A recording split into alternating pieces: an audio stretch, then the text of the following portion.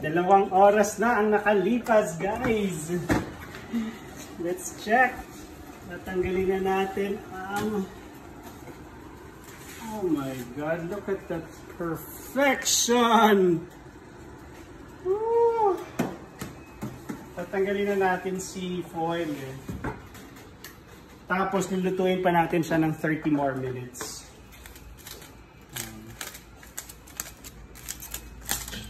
Para ma-roast yan. Ingatan. Basta matanggal si buntot. Then, pabalik na natin ulit siya for 30 more minutes. See you in 30 minutes! Ay, ang init. Look at that.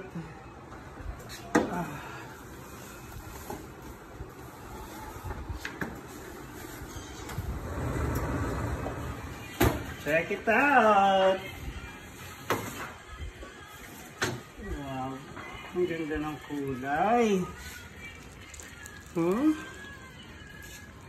Kulay.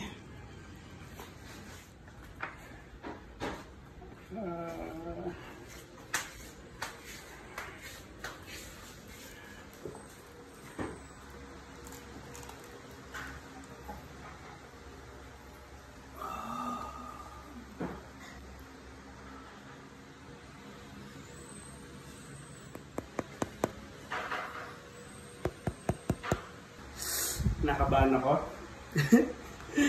Hi! Sana malambot, sana crunchy. We'll find out.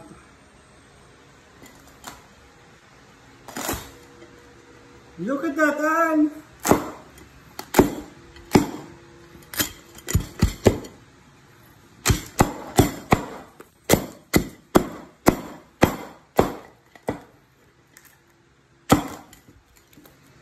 Oh no!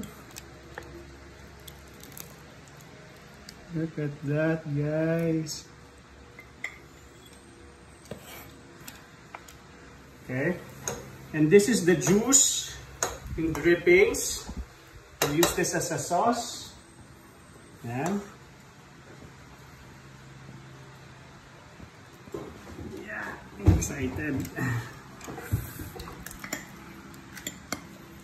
Oh, grabe ang lambot.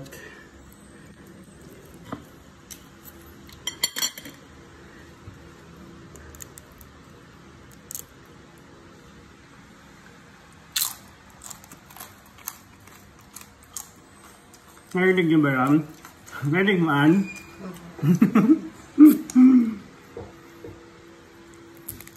Wala namang nakatingin. Hindi naman nakatingin si Anne.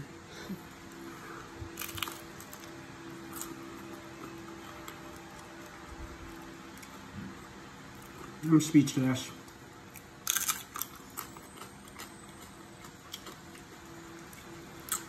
Sulit yung pagod natin. Ano naman, pawis na ako.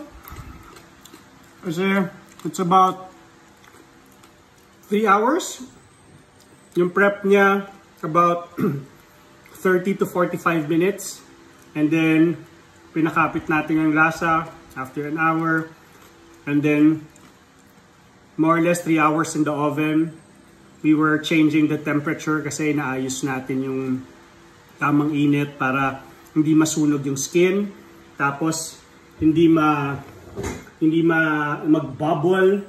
So parang ang dami nating mga adjustments na ginawa along the way, but guys, it's all worth it.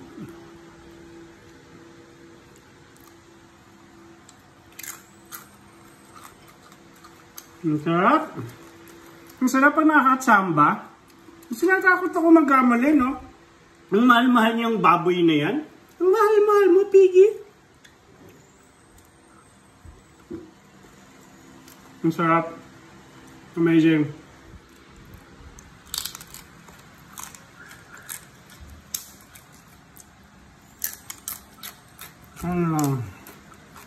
Super crunchy.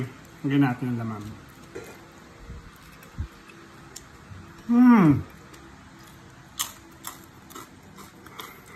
Grabe. Nakatsamba tayo, guys. I'll be posting the recipe soon on my YouTube channel.